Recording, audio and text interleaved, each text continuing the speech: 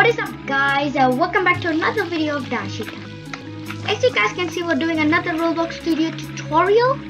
So yeah, can you guys please put a thumbs up to this video if it helped you, and also if you guys haven't already, please remember to subscribe. This is another short video. So yeah, and if you guys read the title, it's teaching you how to collide through an NPC. If you guys don't know what is an NPC and collide meaning, collide means it doesn't knock into each other, it's like you go through it. A NPC means it's not a real person in the game, it's just like a computer person. Okay.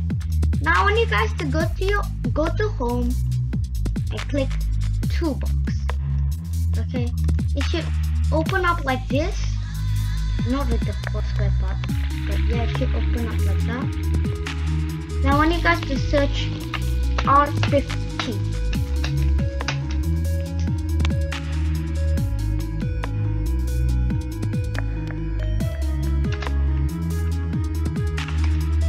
R15.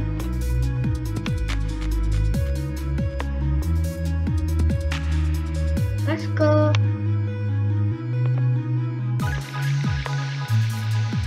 Yeah, I'm gonna go for this thing.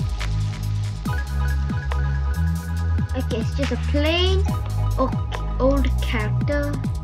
Check. Yeah, it's just a plain old character. So now I want you guys to add a folder inside the workspace. Rename the folder to what should I do? Yeah, NPCs. Rename the dummy to NPC.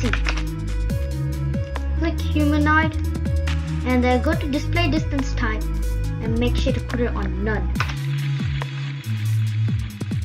There. Drag the NPC to the folder. And then yeah, next I want you guys to go to the link in the description and then get the free model. It's a free model. Then go to your toolbox, go to the 4 square thing and then click NPC collide script.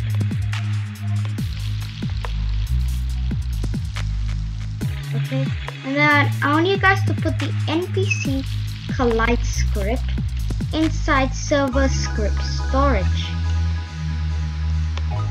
Then click play, and then you should be able to collide with your NPC.